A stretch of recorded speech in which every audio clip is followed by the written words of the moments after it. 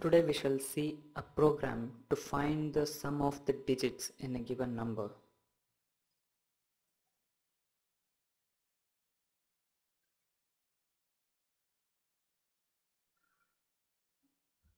For example, if a user enters 123, which has 1, 2 and 3 as its digits, we need to find 1 plus 2 plus 3, which is 6. So let's see how we can write it programmatically. We shall take a couple of variables here.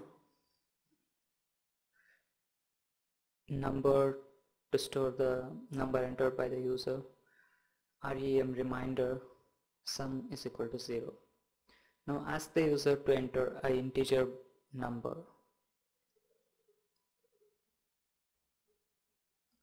Store it inside a variable called num.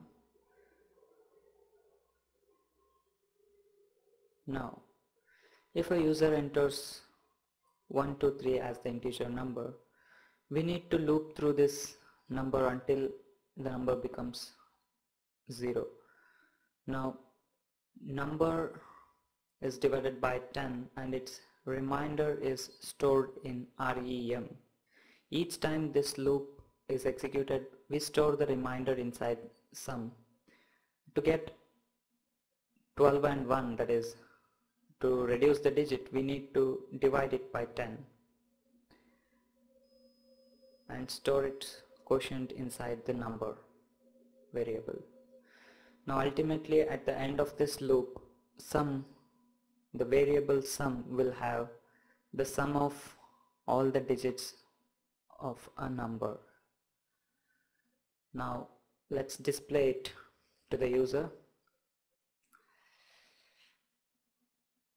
Let's compile the program, run it. Let's give 1, 2, 3. Okay, the sum of the digits is 6, that is 1 plus 2 plus 3 is 6. Let's see 4, 5, 6. 4 plus 5 plus 6 is 15. Okay. Let's see it for 198. 1 plus 9 is 10. 10 plus 8 is 18. Okay, that's it. Please share this video with your friends on Facebook, like it on YouTube. Thanks for watching.